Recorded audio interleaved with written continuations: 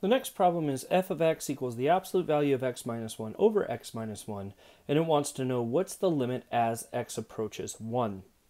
Okay, so graphically, let's take a look at this first. As I approach it from the left, I'm looking at the graph here.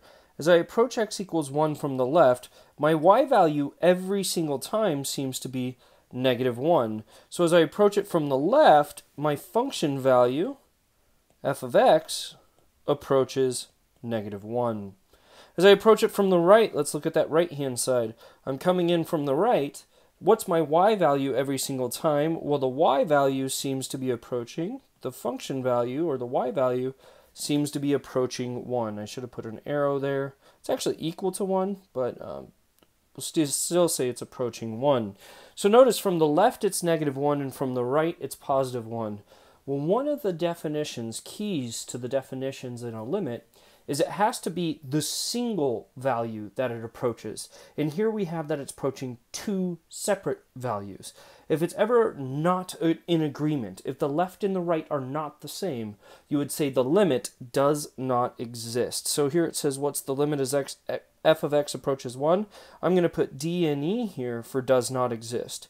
Again, why does it not exist? Because the limit from the left is not equal to the limit from the right. These two things need to agree. It needs to approach a single value. We need to put this into the chart, though, in the table, because on the test, we're not going to be given a graph. So how would we handle this problem if we needed to do a table version of this? Well, one thing that stinks about our calculator, and it's pretty much the only negative thing that I found out about this calculator so far, is that it does not have an absolute value. It does not have the capability to do an absolute value. So we need to remind ourselves, what is an absolute value and how does an absolute value work? Well, here's the idea. If you consider the function the absolute value of x minus 1, this is going to be broken into two parts. If this value right here, let me show you, if the inside of this is positive, then it just returns back the numbers. So for instance, the absolute value of 5 is 5.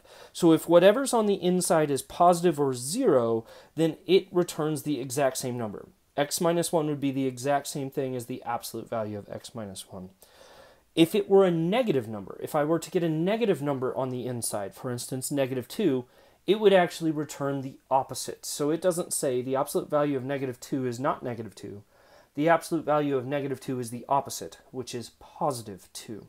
So if you put a positive number in, you get a positive number out. If you put a negative number in, you get a positive number out, the opposite. So let's look at that. Let's consider the inside of this function here. I need to consider when is this function greater than or equal to 0. When is it positive or when is it 0? Well, that would be x is greater than or equal to 1. So anytime x is bigger than or equal to 1, I get the exact same number out. Because if x is greater than or equal to 1, the inside is positive, so it just returns the exact same number. Anytime it's less than 1, it would be a negative number on the inside. The absolute value of x minus 1 would be a negative number.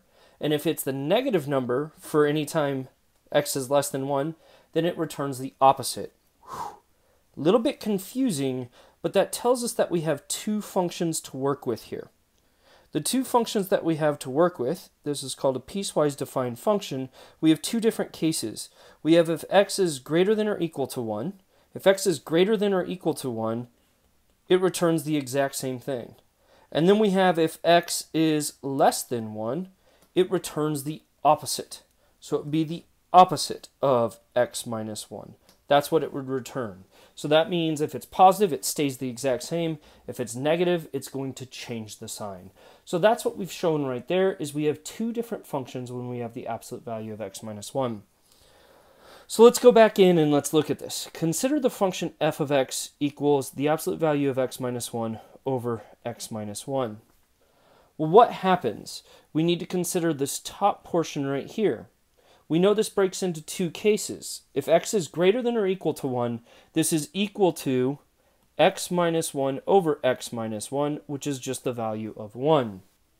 Because if it's positive on the inside, if x is greater than or equal to 1, so this is if x is greater than or equal to 1, that's what it returns, the exact same thing. Let's consider the second case. What if x is less than 1?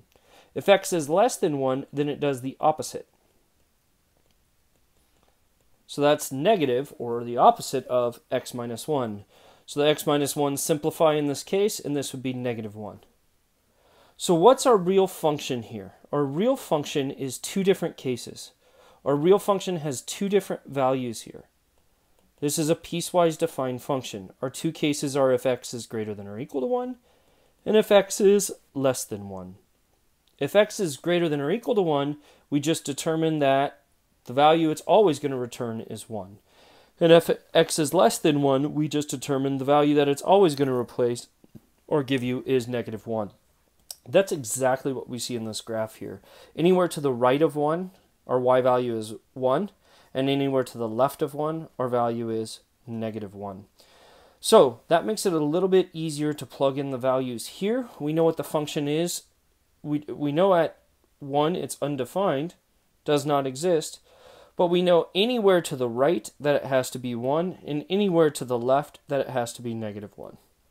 So again, when you see this from the left, your f of x value approaches negative 1, and from the right, your f of x value approaches 1. Okay? Again, they're not the same. And anytime they're not the same, that means the limit does not exist. Again, for the limit to exist, both of those need to be the same. Since it's not the same, they don't exist. Okay, let's check this out right here. What about this graph right here? Okay, this graph right here shows us there's a hole, but it's also defined somewhere else. So look at it graphically. What's happening from the left? Well, as I come from the left, it seems that my y value is approaching 1. And as I come from the right, it seems that my y value is also approaching 1. So from the left it approaches 1, and from the right it approaches 1. So I know that the limit as x approaches 1, because the left and right are the same. Doesn't matter what happens at that point, only near that point. The left and the right both approach a y value of 1. So let's see what this is. A piecewise defined function here. If it's equal to 1, the answer is 0. Again, it doesn't matter what happens at that point though. If it's not equal to 1, then it's the exact same y value. So if I plug in 0.9, I'm going to get 0.9. Then I'm going to get 0.99. Then I'm going to get 0.999. That's because I'm just plugging it into the function f of x equals x. So plug it in, you just put the exact same x value. Same thing over here on the right-hand side. If I plugged in 1.1, I get 1.1. 1.01, I get 1.01. 1.001, I get 1.001. Again, notice from both of these directions, my y values, as I get closer and closer to 1 from the left, is approaching 1.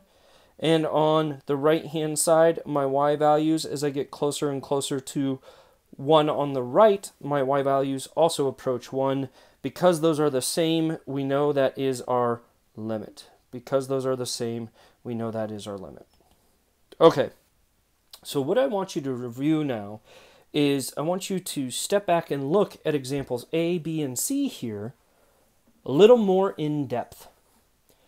So in the first one, in A, we can have three different cases. In A, what we had was the function was undefined, so you couldn't just plug in the number.